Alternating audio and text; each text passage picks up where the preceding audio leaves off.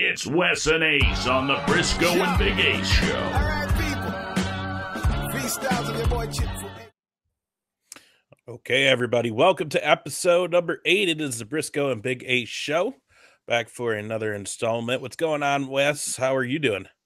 Man, I'm doing excellent. How about yourself, man? What's been going on with you? Well, you know, I live in Minnesota, and we're dealing with this whole polar vortex thing, so it's extremely cold. We just got done with a snowstorm. Now we're getting ready for like 50, 60 below weather. Holy moly. Days. So tell me a little bit about this. Yeah, it's freezing cold. It's freezing cold. It's like apparently like the air from the North Pole somehow got like shoved down this way, and like the whole Midwest is dealing with it. So yeah, it's pretty crappy. Like today is Tuesday, we're recording this, so on Monday they canceled like through Wednesday for school. Oh man, certain places are closing down for the next 2 days as far as just like stores and like government buildings. And yeah, it's gonna be like super nasty cold out. One of the worst. It's actually, I think tomorrow in Chicago is supposed to be colder there tomorrow than it will be in Antarctica tomorrow.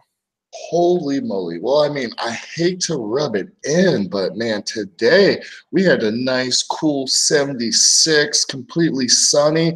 I actually went surfing this morning, caught some really good waves. I actually got barrel today, which in front of all my friends, which is like the best thing in surfing is to get a barrel. And like one of my buddies, Danny, he was like paddling out and he looked over and he was like, yeah, Wes, get the wave, please. And I like paddled my butt off. And as soon as I pulled in, I like ducked in, and then it gave me this awesome little barrel. And what a barrel is, to people that don't know surfing or maybe don't have a clue what I'm talking about, it's not like a barrel of a gun or that type of barrel or a whiskey barrel. It is when you go surfing and you cut into the wave, and all of a sudden the wave will come up and it'll create like this like circle, and all of a sudden it'll come right over you, and you're like trapped inside this wave, but there's like a perfect opening. And then all of a sudden you get spit out. And as soon as you get out, it's like the most craziest feeling. It's hard to even explain to it, the feeling you get afterwards. It's just something you just always want to live for and always want to try to catch the next wave and get that next barrel. Yeah, I did nothing like that. That sounds so much Really? better.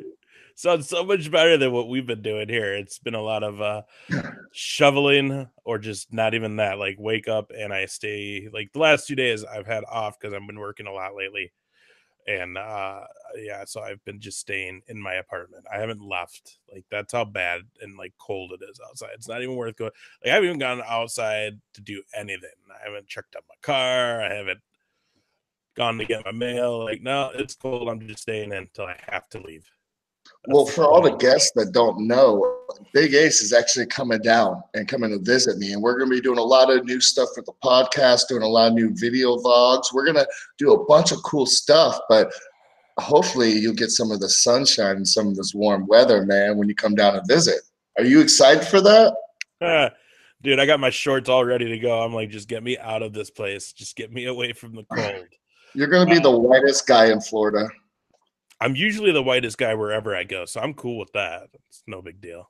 But yeah, no, it's gonna be good. I'm excited. Now, I do want to just ask, because I saw a video real quick before we move on of a guy surfing, and it was like an 82-foot wave. Like, so it looked impossible to me, but this dude was surfing it. Yeah, like, but that wave is actually called Nazareth, and it's in Portugal. Yeah, okay. Yeah. So, like, what's the tallest wave you've been able to surf on? Probably a 2-story building. All right. And that was in Mexico, and it was probably a good 10 to 12 foot. And that's like not Florida 10 to 12 foot, like Mexico 10 to 12 foot. So Florida, we'd be like, oh, that's like 50 to 20 feet.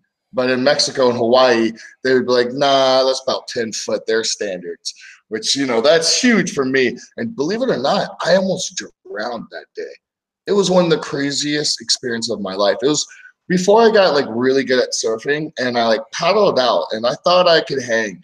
And I got out there and I realized man, I shouldn't be out here. Like, it was just way too big. I literally sat out there for 3 hours, didn't catch one wave. And then when I finally did catch the wave, when I fell, it drugged me down, pulled me down to the bottom of the ocean, drugged me, flipped me, spun me, hold me down where I'm like, oh my God, I don't know if I can breathe. And I'm like, calm down, Wes, calm down. It's going to let you out. No. Toss, turn, more on the bottom where I'm starting, okay, now I'm starting to freak out. Then all of a sudden, okay, I get the waves, it stops spinning me on the ground. Then I swim up to the top. I get one breath. I'm like, and then all of a sudden, there's another 10-footer about to crash on my head. So luckily, I got just enough breath. Bam, it slammed me down. It broke my leash, which my leash is the cord that's connected to my surfboard, which is pretty much my lifeline, the only thing that floats. It snaps that completely in half, goes to the shore. So I don't even have a surfboard. I'm out there in like 10 to 12 foot in the Pacific Ocean in Mexico, just getting slammed. Finally, I get drugged up to the sand. I remember looking around and just kissing the beach and just laying there. I kissed the sand. I just lay there. I was like, thank God. It was one of the scariest moments of my life. I don't think I'll ever go surfing now. Sorry, guys, for the story being so long. But no, the story was amazing. I pretty much convinced me to never touch a surfboard now in the ocean. So. Well, I mean, don't go out when it's, 20 foot, when you come out, if it's warm enough, I'll put you out there on the board, long as it's, safe. We'll get you out there on a 1-footer. Oh, geez. We'll put some water wings on you. You'll be all right. We'll get the water wings. I'm sure. How many people, if you guys want to see a surf, please leave a comment, especially on our YouTube thing. Leave a comment. Tell us if you want to see Big Ace on a surfboard when he comes to visit me. I hope everybody says. Hopefully everybody says no and they're kind. I don't think I can handle that. Hopefully they say yes and they want you in one of my wrestling Speedos. I don't know if that would you have a better chance of the surfing happen than the Speedo happening, but well, it's all up to the fans. Depends on how many likes and how many comments. I mean, if we get over 100 comments saying they want to see you in the ocean in a Speedo, buddy, you're getting in the ocean with a Speedo. I say we keep it to the ocean. That's a big enough feat for me. I'm already afraid of drowning in my shower. So that's the big feat. I'd say we leave the Speedo out because no one wants to embarrass himself that much. And that includes looking at it too. So, but it's, we'll see. It's going to be a good time. We also have a show that you're going to be going and working at while I'm out there. So we'll hang out at that show as well and have some fun too. So it's going to be a good time. Yeah, it'll be really fun. And guys, we'll get a bunch of interviews and we're going to video vlog the whole trip. So you guys can get a bunch of content of just not us like doing the podcast, as us traveling, going to the event, just a bunch of cool stuff that hasn't been shown yet. And we're going to kind of show you kind of some of the behind the scenes stuff. So please stay tuned and check it out. That is right. So now moving on, a lot of big stuff going on recently that we want to talk about. And the first thing is your good friend, Jake Hager, many people may know him as Jack Swagger, made his big Bellator debut this last weekend with a it was his MMA debut as a pro debut, right? Yeah. So big win. He made the guy tap out in the first round. Took one shot to the nose though, pretty quick. Oh yeah. So let me tell you guys a little backstory of Jake. And so if you guys don't know this, in the wrestling world right now, my dad is pretty high up in WWE, and what he does is he picks talent, and he does all the MMA and wrestling, and he scouts people. So basically right now he's semi-retired, and he works for WWE as a scout. And I remember before, like, my dad's one of the guys that signed Swagger, my dad signed Dolph, my dad signed Brock Lesnar, my dad signed a lot of the big talent.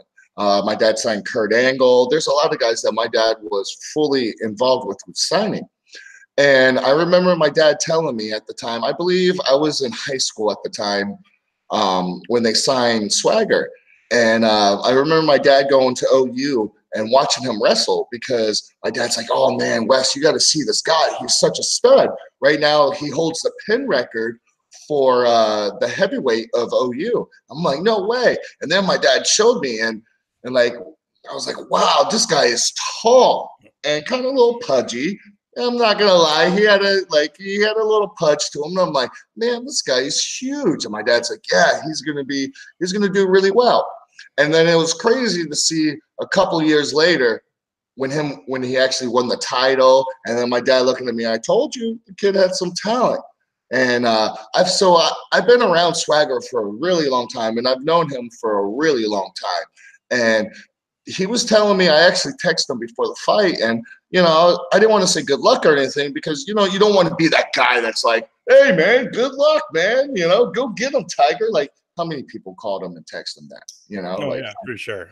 Dude, like so many. Mm-hmm. So I was just like, I just texted him. I was like, hey man, looking forward to it. I'm going to my dad's house. We're gonna watch you kick some ass. And then he texted me back. He's like, oh, thank you. Tell Pops I love him. And so it was absolutely crazy. It was so good to see him, especially because all the guys talking smack. What did you think about all the announcers talking smack? That was the most down talk on wrestling I've ever heard. Like, everything was just a shot to the wrestling industry, and it was really bothering me. I'm hoping maybe, and I'm just guessing. I wasn't in the locker room with him. I don't know him like you know him, but they even asked him. Like, they kept saying the stupid shit about, well, now he's going to get punches thrown at him for real. And then they even asked him in that pre-interview before he came out, like, well, you're going to actually have punches coming at you for real this time. And like, literally all he did was laugh at it. It was just like, yeah. I mean, okay, that's such a stupid question because Ace, don't you think he's been training? Don't you think he gets hit and punched for real in training, right, Ace? Right, exactly. That just also falls into the whole, you don't see like the UFC announcers saying that kind of stuff, not shooting at Bellator or whatever, but it was easy for them to cling on to the whole, oh, this is the real stuff, not that fake corny stuff where it's like, okay, that's not a thing anymore.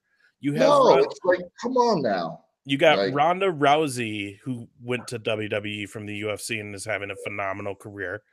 You've got Matt Riddle, who's gone from the UFC into the pro wrestling world. He's having a great debut going on in NXT right now. Mm-hmm. You've had, Dan the Beast Severed. You've had Ken Shamrock. You've had all these names that have come from MMA to pro wrestling or vice versa. That it's like, why are we like? Yes, there's obviously difference in the buildings, different in the business, but I mean, to act like being in professional wrestling is nothing and that you don't even get touched, you're fine, is ridiculous. It's ridiculous. I've never been in the ring myself, but I know what you guys go through, and you are in the ring on a constant basis. And it's like, to me, it's just kind of like, really, haven't we gotten past this? I know. I'm not going to lie to you. I was really upset with the commentary. I was just like, come on now. Like, enough's enough.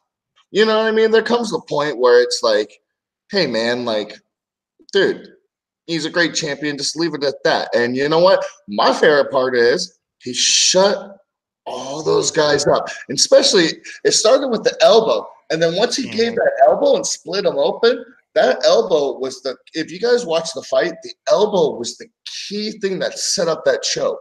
Because as soon as he elbowed him, right when he elbowed him, if you watch the video, that's when he lifted up his hands and he was able to slide. Okay, like to be able to do this choke, I've done this choke a couple of times, so I actually know how to like perform it.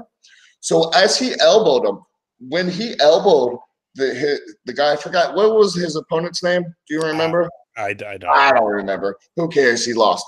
Sorry, no, guys. Mad respect to the guy. But when Swagger elbowed him, as soon as he elbowed him, the guy lifted up his hands. So as the guy lifted up his hands, because he thought Swagger was going to come down with the other elbow. So what Swagger did is he saw that, he dipped through, put the arm over the neck, and then cried the neck arm choke.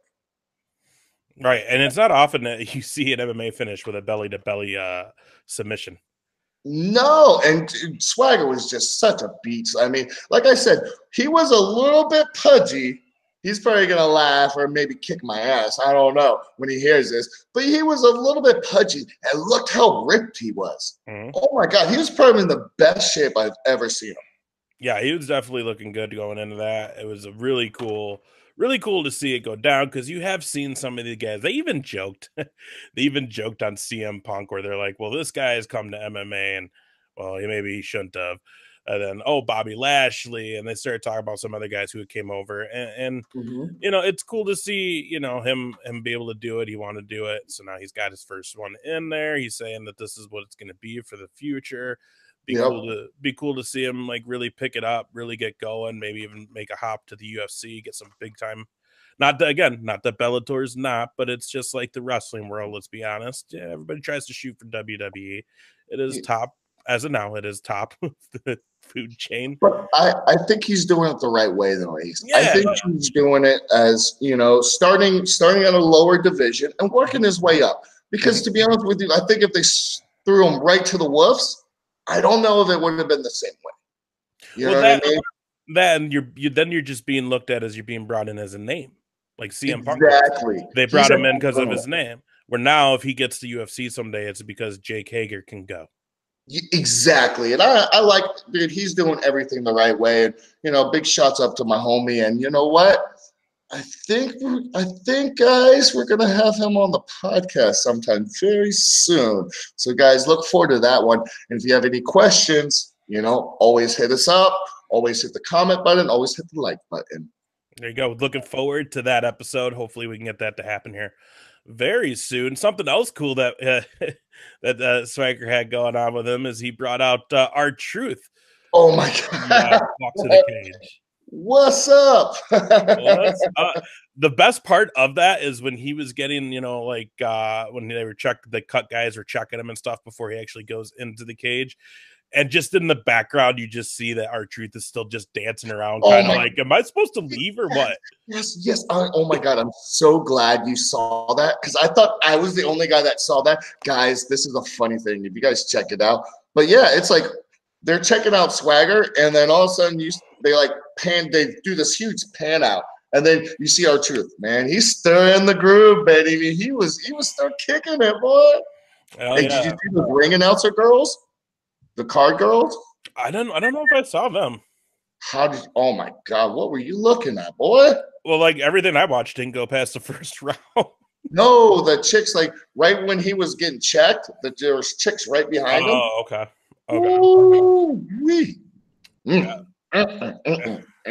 Right. Yeah, no, that was a lot of fun. It was funny too because there was lots of speculation because R-Truth, as everybody knows, was the entrant number 30 for the Royal Rumble the very next day. Yeah. And R-Truth's gimmick, obviously right now is he's not the smartest guy in the world, shows up for the wrong thing at the wrong time. So everybody was like, oh, is he going to not show and be like, or show up at the wrong building or show up during the women's Rumble and all that. But no, he was there. He showed up, number 30, came out. Didn't make it to the ring, but he came out. So Ace, what did you I actually got to catch a little bit of the Rumble. What did you think of the Rumble? What did you like? Well, man. Oh, wait. Sorry to cut you off. I'm so bummed when Becky Lynch's wardrobe malfunction happened. They went black. You couldn't see it. Yes, they did catch it. Oh my God! There. Why? Oh my goodness! Why, Lord? Why?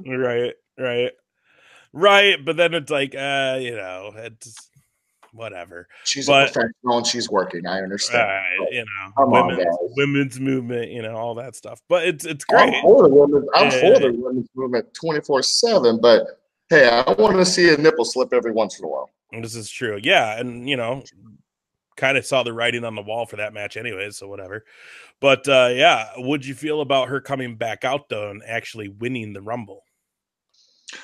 I thought that was good because the way they have her booked right now is kind of the fighting champion. It's kind of the girl that can get knocked down, can beat around, and she's just going to keep coming back, Like, she is one of the people that just, I love her to death. She's a sweetheart, and I love the way that they're booking her as, this girl that doesn't care, that just, you can beat her down, whatever. She's going to keep coming. You cannot stop her.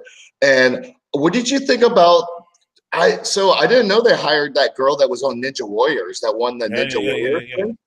What did you think about what spot did you think was better? Did you think Naomi's spot was better when she walked across the barrier and jumped from the barrier to the stairs? Or do you think was better when, I'm sorry, I don't know her name, but the girl that won the Ninja Warrior did the handstand and then straddled the pole and then pulled herself up from the pole and then swung herself back into the ring, which I couldn't believe that. That was pretty impressive. But Naomi thing was pretty crazy too. Which one did you think, Ace, was your top one? Yeah, the other one, so it was Naomi, and then it was Casey Cantizero is her name. She's an NXTer, first woman to win like the finals on American Ninja Warrior. The thing with the Naomi one is it was done before. That was directly taken from John Morrison a few years ago when he did his little parkour where he landed, climbed up, walked down the railing, then jumped onto the stairs. Casey's was completely new. It's something we haven't seen. Well, no. We got you wrong. Okay. Well, see, that's why you had me here. She did a different way into the ring, but Kofi Kingston walked on his hands and got onto the steps. Yes. Okay. Yeah. I'm talking about when she bear hugged the post, though, and climbed up and over the post. Yes. That I agree was something I haven't seen before. You got to be clear with me, brother. You got to be clear with me here now. So that's what I meant. But yeah, no, Casey for sure, just because, well, when Naomi did it, the first thing you thought of was, this is the exact same thing John Morrison did a few years back when he was in the Rumble. When Casey did it, it was still some shock of the fact that she's in the Rumble. You haven't even seen her really on NXT yet. She really hasn't debuted on NXT TV yet. And she's in the Rumble. And then on top of that, the size. I mean, her size compared to everybody else in the ring and period, is she's always going to be the little one in there. So it's she's like her do that. It was pretty sweet. She reminds me of AJ Lee. Yeah. She's like almost the exact like AJ. I bet you they're like watch a lot of AJ Lee because she actually has a lot of AJ's moves if you kind of watch. Yeah, I think so. I think she might be able to take it up a step though too with just and stuff. But she'll be able to do some crazy stuff, and that's what I like. I like the little underdog.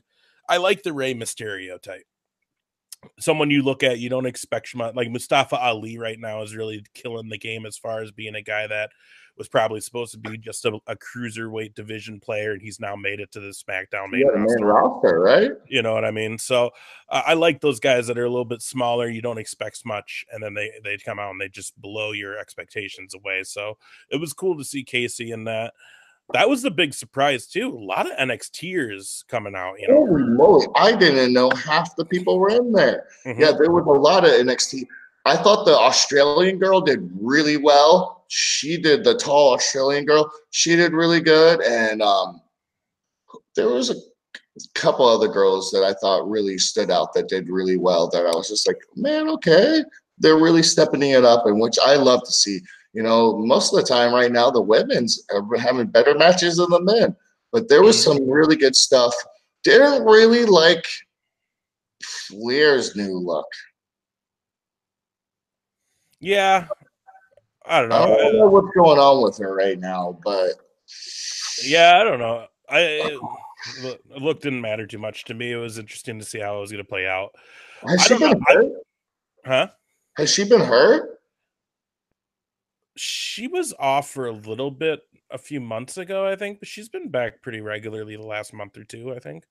But I don't know. It's interesting to see because now they're saying that she's going to get thrown into this match at WrestleMania with Ronda Rousey and Becky Lynch. Oh, let Becky have her. Let Becky have her time. It's Becky's time, and Becky needs to have that. I 100% agree. I think that's what it needs to be. But the big heavy talk is that she is going to get thrown into this match. It's going to be a triple threat match. I don't understand why, but well, I know why. to be honest with you, because what they're going to have is they're going to probably have Becky go over, and they don't want Becky to beat Ronda and keep Ronda strong so Ronda can come back. So they'll probably have it where Becky beats Flair, and then that way it keeps Ronda strong. That's just my scenario. If it plays out, guys, what's up? Right. It'll be interesting to see too, because there was a lot of talk this week about how at Mania time that will be the end of Ronda's contract. Is that she's supposedly done. I mean, I think she's gonna resign. But it's also come out that it was a 2-year contract she signed, so she should have another year. She also has kind of hinted to she wants to start a family, but then if she wants to start a family, then I feel like she's not done yet. The other thing that I think too is because you're not gonna not have Ronda Rousey in WWE with Shayna Baszler, with the other two, and then have a WWE 4 Horsemen woman, and you're not going to have anything happen. It was teased like a year ago when Baszler was at NXT with all of them there. It was teased at the end of that match at the Rumble when Sasha held up the 4 Horsemen sign. Yeah, I saw that. I like that. Becky kind of did it at Monday.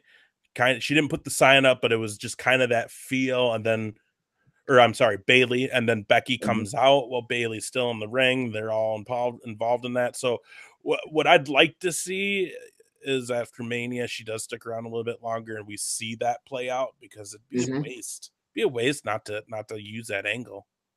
I agree. Well, what did you think about the men's Rumble? The men's Rumble was...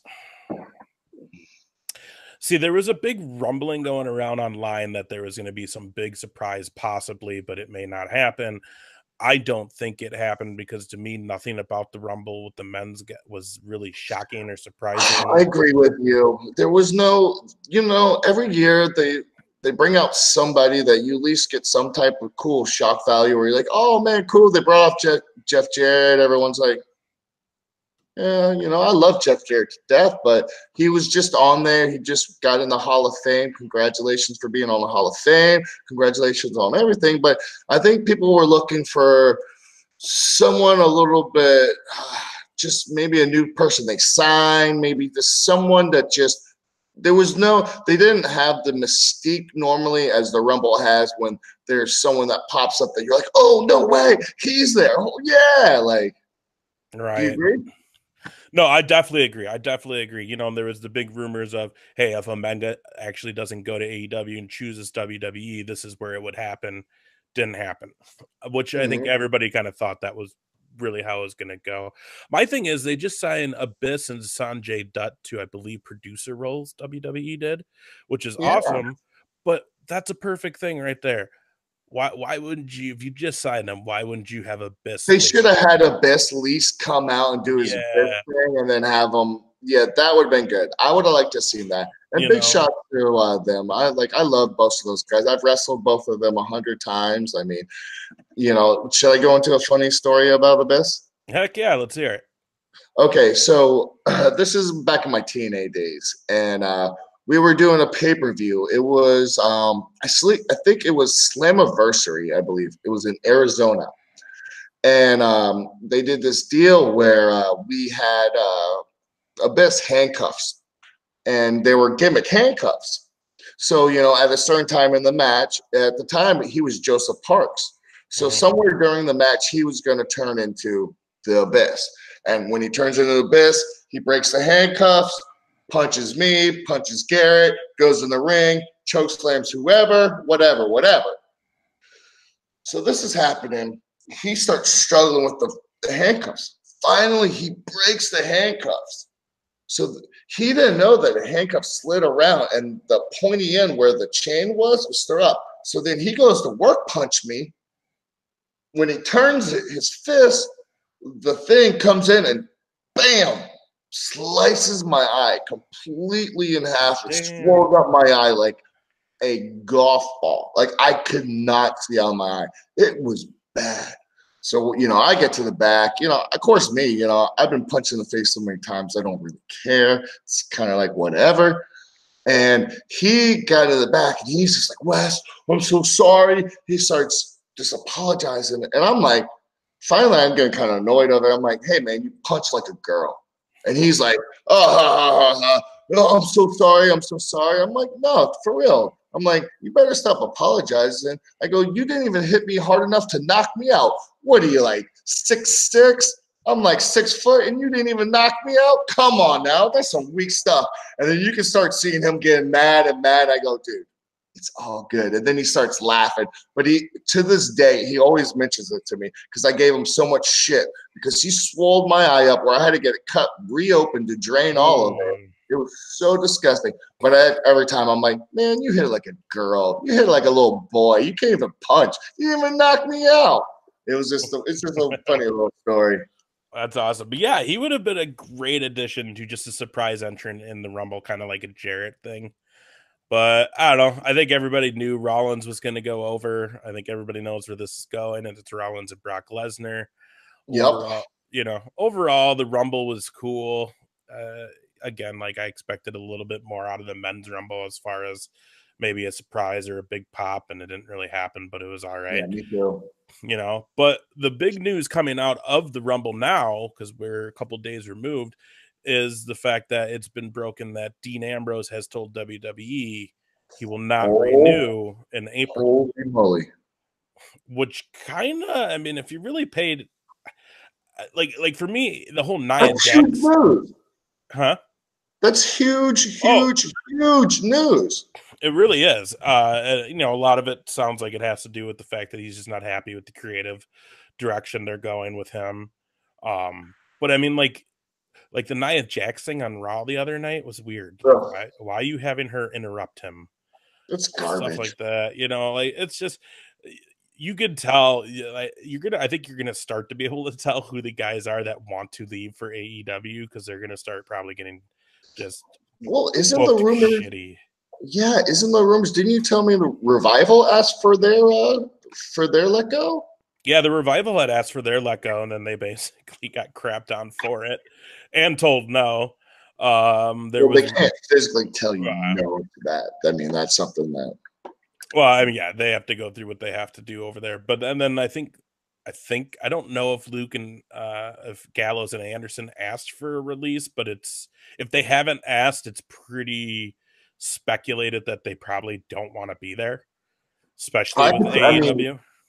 And then too, like how you were telling me they fully squashed Finn, dude. I wouldn't be surprised if you see Finn going too, man. Yeah, that just didn't make any sense to me. You had him in the championship match. It was a late addition. It happened a week before the Rumble that he's in this title match. Does a good showing. He hurts Lesnar, makes it look like Lesnar was almost going to lose. Lesnar beats him. Okay. And it was pretty shitty because it was right out of a roll. Lesnar didn't do much. He just reversed a pin and pinned him.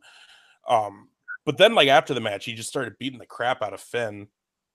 And to me, I get it. I guess you want to make Brock look strong because in the match wise, Finn exposed him. He hurt him. No one's hurt him before, and Finn hurt him. But it would also is just man, Finn should be one of your top guys. Why are you just why are you shitting on him?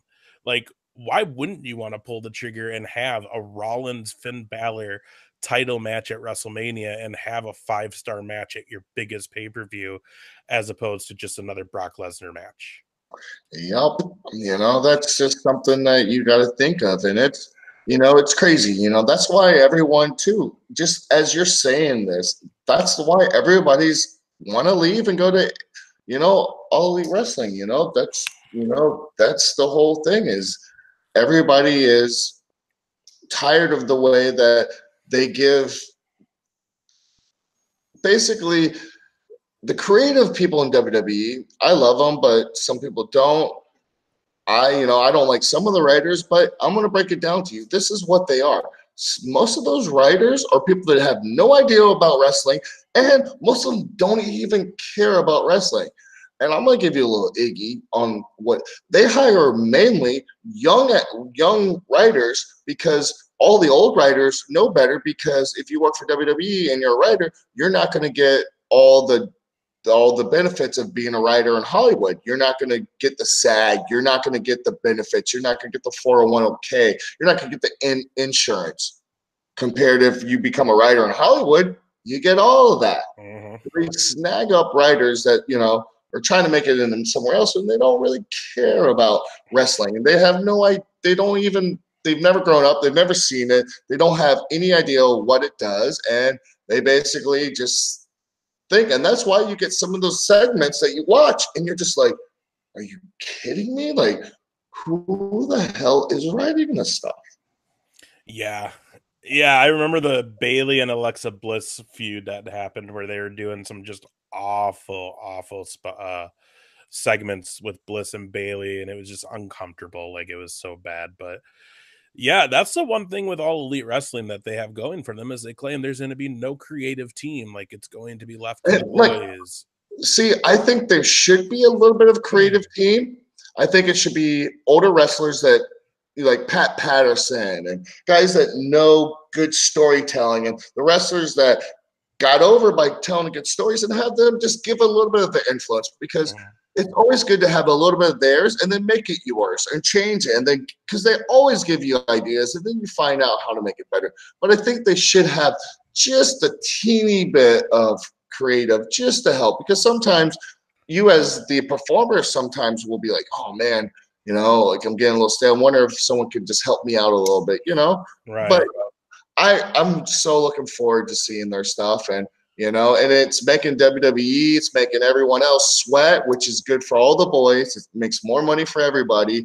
The long as there keeps people like this, it keeps the business better. I mean, it just helps everybody, because it shows, people want to go there, and then people want to go there, not WWE, then WWE needs to step up, and then they got to change the way they work. So, it's crazy, and it's a good time for pro wrestling. I'm glad to be a part of it. I'm glad to see where it's going and how it's evolving. Yeah, it's definitely a good time to be in this business. So it'll be interesting to see how it goes. The big thing we've talked about with AEW is they need that TV deal. Hasn't come out yet, but I just keep hearing more and more that it's all signs point to TBS or TNT, the Turner networks. That's what I heard. So, too. I mean, for how full steam ahead they're going with everything, I mean, it'd be silly to think they don't have something kind of already set up in the back pocket. They're just waiting for it to be finalized to come out. But yeah, this could be the makings of another, I don't want to say Monday Night War, but just another, ratings battle, I guess you could say, in the world of wrestling.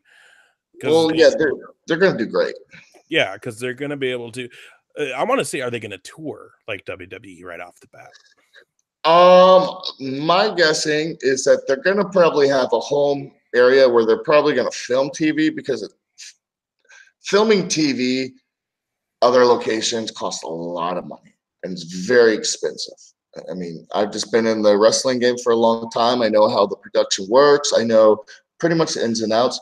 What I'm guessing is they're probably going to have a home area, but then they'll do house shows and other shows like that to help promote. But they'll probably have a main area, and then they'll do super shows and their pay-per-views in other places. But I think they're going to have they're going to have like a kind of like a main little headquarters area to film all the TV and stuff like that, just because of price for production. I know how much all that stuff costs, and to do it at every event touring right now, I don't think that's something that's going to happen. I think that they're just going to have a main area. They'll do house shows and pay-per-views all over the place. Yeah. So, man, if that's the case, Florida is really becoming the wrestling hub, because Well, they'll probably do in Jacksonville. Yeah, they'll be based out of Jacksonville. You've got the WWE Performance Center in Orlando. I mean, like I said, Florida is becoming like that wrestling hub for like just all things wrestling now. Yep. It's pretty crazy. But since we don't always talk all things wrestling on here, we like to talk about every other stuff too. And the big pop culture sporting event that's coming up soon is the Super Bowl. I personally checked out when my Cowboys lost.